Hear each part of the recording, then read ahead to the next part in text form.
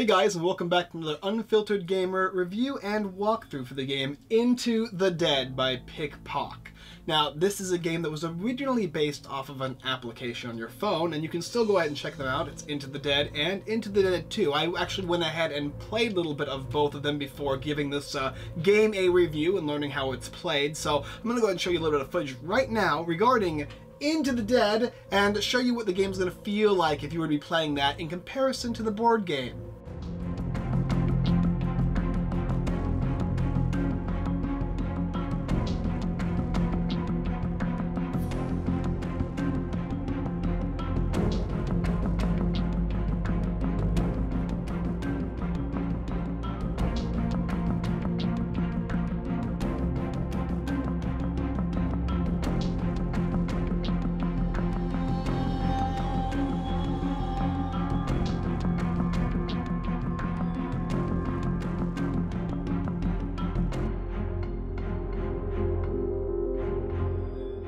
Okay, so now that I've given you a little taste of the mobile app game Into the Dead, let's talk about the board game. Into the Dead, the board game, is for 2 to 4 players, takes about 45 to 60 minutes to play, and is for ages, I'd say about 13 and up. You're basically going to be playing as a survivor who has been stranded in the zombie apocalypse and they need to make it home, or to their next destination. The game's going to come with a very large board, or 2 boards, depending on how they do it. In my Kickstarter campaign version, I have 2 boards, but you're going to be traveling across this long board, trying to dodge zombies, manipulating how they're going to be moving against your opponents that are also trying to get across the board, and of course packing your knife and your handy dandy companion. Everything you saw in the game there is actually going to be replicated in the board game to some extent. If you can get to the end with killing the most zombies as possible, along with completing a lot of your objectives and getting there first, you just might have what it takes to win this game Into the Dead. Alright, let's go ahead and show you down below what the game looks like and how it is set up. So here's all the components for the game Into the Dead, and as you can see, there's quite a bit. There are 2 boards here which represent the entire board of the game, where players are going to start from one side and try and trek all the way to get to the very end of the board, avoiding all of these zombies that you see here. There's 4 different characters you can see here. We have Barton, Maggie, James, and over there is Helen. And you can play as any of these 4 characters, and they all have their own unique weapons, along with their own unique companions. Every character is going to get a companion card, and these cards are basically going to be things that can help you out throughout the game. They're dogs for the most part, but they're going to come out and run up and try and tag a zombie before the zombie can get to you. Not only that, but you'll also be getting different types of weapons. Like this one here is the Bandit T9, and this is the G911 Enforcer. These 2 weapons are going to have different types of die that you'll be using in the game to roll against the mighty zombies. There's 3 types of zombies in the game. You're going to have red zombies, you're going to have these green ones, and then you're going to have the blue ones. And based on the different colors is going to be based on the difficulty. Some of them are very likely to not hit you, while others are very likely to hit you, but some are faster and some are slower. So the slow, big ones that are hard to kill are not going to be as easy to hit you, but the other ones, the ones that spawn all the time, they're crazy, and you get many of them. They can bite you if you're close, but it's very unlikely for them to get to you. You can kill them rather quickly, rather easily. Each character has their own unique player deck. Like Barton over here, he's going to have his own unique guns, his own unique companion, and then he's going to get certain things like a tactical knife. This is basically going to count towards if you get bit, you can play this as opposed to getting bit, and you stab the zombie, in which case it saves your butt. Or tactical grenades. These things blow up in a certain radius based on the types of grenades you're going to get. There's different kinds of grenades, of course, in the game. And then you're going to have weapons, weapon abilities like burst shot and a fusillade, as well as movement abilities like run and sprint. You can also play them either on the horizontal or either horizontal side. You can turn them over, basically what I'm saying. They have 2 sides. The bonfire, place 1 red zombie on any open supply drop and trigger an event. Speaking of events, Events are these little guys here. When you go ahead and draw them, crazy things happen in the game, whether it be spawning 5 blue zombies, placing a green zombie on each supply drop, or placing a zombie on each open spawn at the farm. They can have some good and negative effects for you or your opponents. Supplies, speaking of them, when you're walking across a zombie-infested terrain, you're going to be dealing with different things, and you're going to be gaining different things like extended magazines and explosive rounds. When you land on a supply supply drop, you're going to be gaining these cards here. To set up the game, it's pretty simple. You're going to choose a number of players. You're going to then give everybody their player board and their character board. You're then going to select a space based on turn order and put your guy right on that space along with his or her companion. We have this set up for 2 players. Spawn all of the zombies based on their color, and they have them all spaced around the board here. And then players in turn order will also be placing down these little terrain pieces to change the way the game works. Everybody's going to get a turn, and then it's going to go backwards, and everybody's going to get another turn. So that last player going to put down 2 things. You're going to want to put down 1 of each different type of thing based on the number of players. And you're also going to get not only bullet dice, but you're going to get some zombie dice, whether it be how they spawn, how they move, or if they do damage to you, and then while they're walking, which way they walk. After you've spawned zombies at the beginning of the game, you're then going to roll to see if more zombies spawn. This is the zombie master turn, and every player is going to get a chance to be the zombie master after every round. It will switch. After that person has spawned and then moved zombies, every player will take a turn, and that turn involves moving 2 spaces along with playing any cards he or she wishes to play, whether it be using their companion, using a knife, or simply just shooting. Now, shooting is always an optional thing you can do, but you can also shoot twice if you use cards in your hand. So after everybody does those basic optional actions along with their main movement, then the next player are going to be the zombie master, spawning more zombies and moving down the board. I think you get the idea, though. This is pretty much the idea of the game, getting to the very end along with accomplishing your objectives. You're going to start with 4 and discard 1 and have 3 objectives throughout the game, whether it be who has destroyed death, kill 2 blue zombies with a single weapon attack, or 1 friend sharpens another. Kill a zombie with your companion. It'll tell you their victory points at the bottom here, along with the victory points for destroying zombies. If you can get 19 zombies in the game, you get 4 victory points. And that's the basic idea of the end of the game, is if you can get the most victory points and you get to the very end, you win. If somebody gets to the end and you're not there yet, you can still make it to the end, provided you don't die. Normally you respawn if you die, but if one person makes it to the end, it's an all-out war to get to that finish line. Then you get the idea of the game. Let's go ahead and take you down below, and I'll show you a round or so of how you play the game, and then we'll come up and I'll give you my review for it. So here we're back to the game. James and Maggie will be our 2 players. We'll be using the game. We're going to be taking out Barton and Helen. And I went ahead and placed out Maggie over here on one of the player spawns, and then her trusty dog Max here, along with James and Cairo, who's going to be placed over here. All the zombies are situated in their spots, and every single player is placed down their chosen terrain on the spaces indicated. There's other terrain that'll probably be left over, but you play with all of them in a 4-player game. Every player has drawn 4 and then discarded 1 of these different objectives that she or he need to complete, and we set aside the zombie pool and all the dice, including any extra missions, the events that might take place, and if you draw from the supply by getting these little areas here. To begin the game, everybody's just going to move their 2 spaces here, and that would be all they're going to basically be doing for the first phase. But before that happens, is going to be a zombie master phase. So Maggie can go ahead and start off as the zombie master. And what happens is she is going to take these 5 dice and roll them. When she rolls them, she's then going to go set aside them just like this. Is probably the way I would recommend it. It shows how many zombies spawn, how many of those zombies move, and then how far they move. So for instance, you're going to have 1 red, 2 blue, and a green. The red will move, will have 4 move, the blue will have 1 move, and the green will have 1 move. And then it tells you, based on the color, how far they go or fast. Obviously, red is the slowest, going 1, green is going 2 spaces, and blue is going 3. And you're also going to place them on the board here. If all of the colored spaces are filled, because those will be priority, then you're going to place them adjacent to the spaces based on the board you're at. You're just going to be taking these guys here and placing them down on the board, and 1 on each space, obviously, just adjacent. And I guess we'll go ahead and place all these guys here just for good measure. And then, of course, you'd be moving them. And as a zombie master, you could choose to move the characters however you want. And you also have to follow this last one here, which is west. So they're usually going to move straight, but when they come to an obstacle, they're going to move east or west based on this. So in this case, he or she, zombie, was going to move over to the west this way. It's going to be different every single time you roll the die. That was to move my blue one here, 3 spaces, and then we're going to go ahead and move my green one, 2 spaces, and then a red one is going to go 1 space. If they are here, for instance, and it wants us to go west and it's blocked by terrain, they're simply going to get stuck and be impassable, so instead we'll just move this guy on here onto this little supply drop. Then Maggie is now done with being the zombie master. She's enabled to move her character, her main 2 spaces that she's got to move, as well as, if she wants, she can take any card here and utilize it. Now, the knife and tactical grenade are probably stuff to save, but she's going to have burst shot, fusillade ammo, spray and pray, and then she got 3 movements. You can only play 1 movement per turn, like sprint, which will let you move an extra 3 hexes, or jog, letting you move 1, or run, moving 2. But you can use any of these that you want. When you use them, they're going to go into your equipment card pile or your action card pile.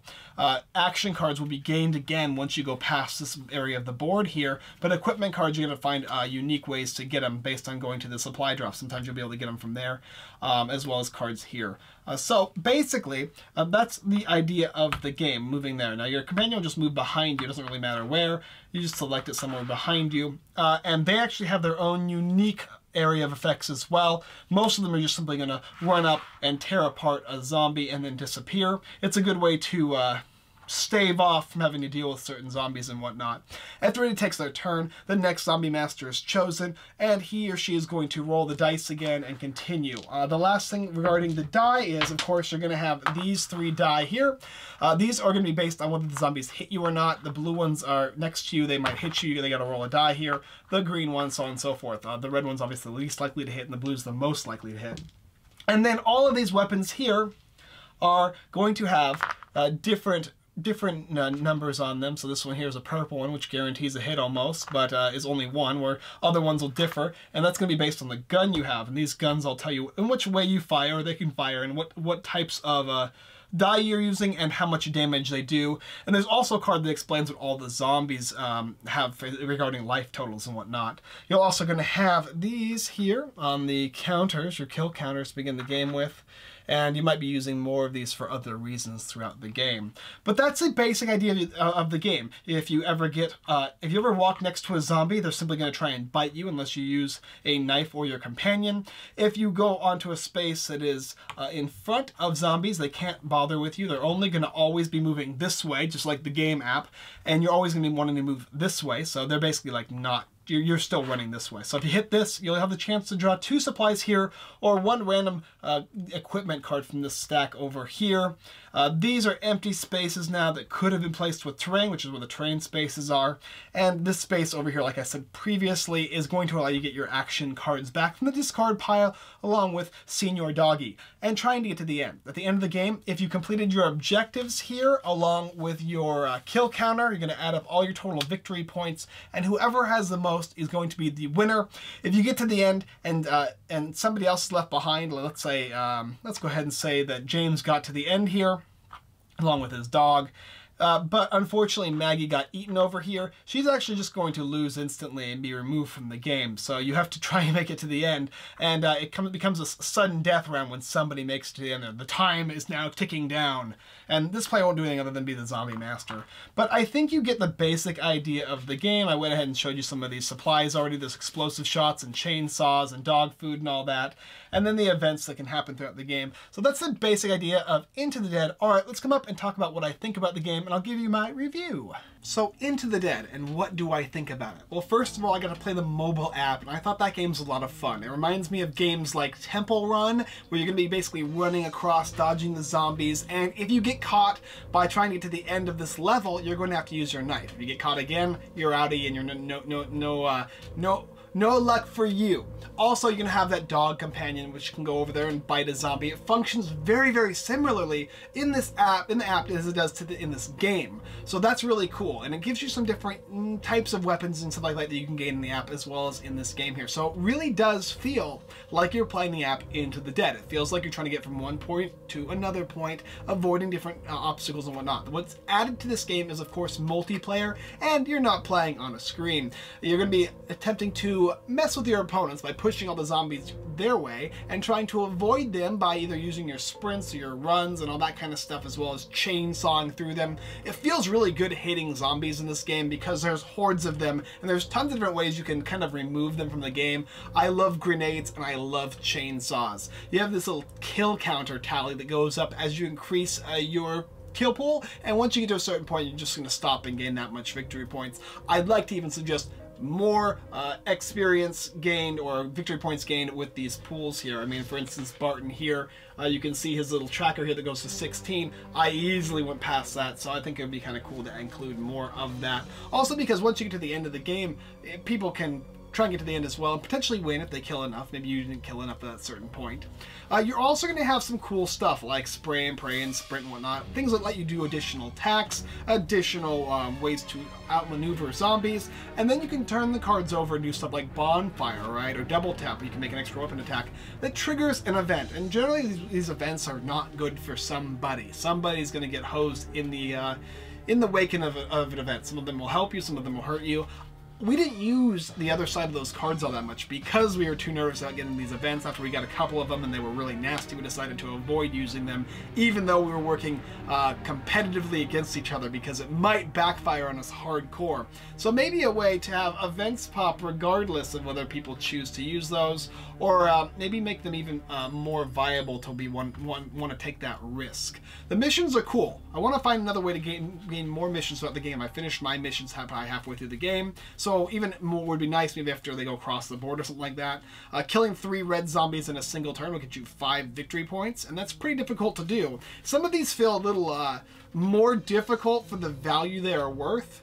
So I would probably check into making sure that you balance all of these pretty fairly. Some of them are rather easy and you can get some good victory points. Some of them are rather difficult and you can get some good victory points.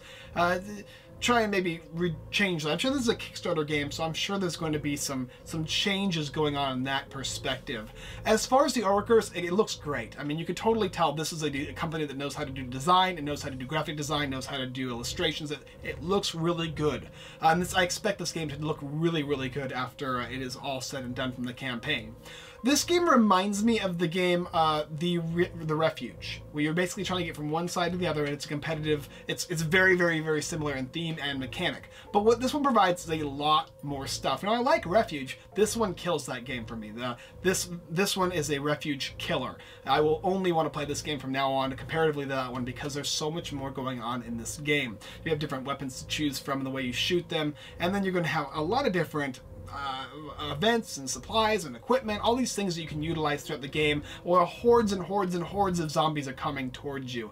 I really like also the aspect of adding these little terrain tiles, which are going to be blocking the paths and moving around. If you like Refuge, this is an instant buy for you because this is going to be a better version of that game. There's still some things I want to see added or implemented that I want to watch and check out on the Kickstarter campaign, but overall it's a really cool zombie runner. I really enjoy this game. I think it does an excellent job as far as getting it attached to how the app is. Like, if you go ahead and check out the app right now, you can go ahead and look at the description below and play that. If that seems like what you want on a board game, this is going to give you exactly that feel, along with a competitive nature where you can play with multiple players.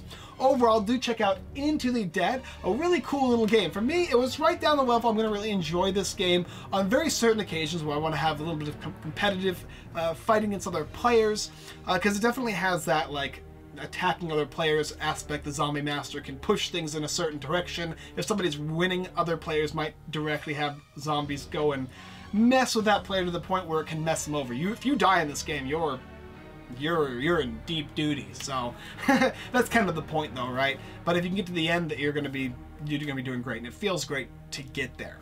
Anyway, go ahead and check out the game down below in the description on Kickstarter right now. Into the Dead. I think it's a pretty swell game, and if you're a Refuge fan like I am, you're gonna dig. You're gonna love this one. Alright guys, thanks for watching another Unfiltered Gamer Kickstarter board game review. If you like watching this video, watch out the rest of our videos here on YouTube. Like, subscribe, and comment. It all does help me greatly appreciate it. As well as checking out the game Into the Dead. Along with the app, I had a lot of fun playing that app, so it's still on my tablet because I still enjoy trying to run through the zombies. I'm not very good at it, but I enjoy it, so I don't know what that says.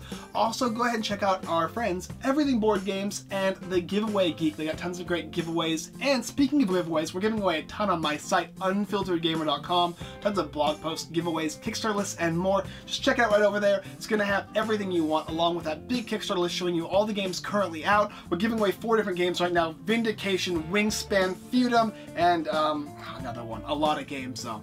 Also, go ahead and, if you wouldn't mind, tell me what you think about this new layout. We went ahead and set up a new layout for the studio here, so hopefully you guys like it. Hopefully you appreciate the work we put in to make it look a little nicer, a little more presentable. Let me know what you think in the comments down below if we need something added to it or removed from it, and we will definitely take that into consideration. Alright guys, thank you very much, and as always, I look forward to digging into the dead with you next time.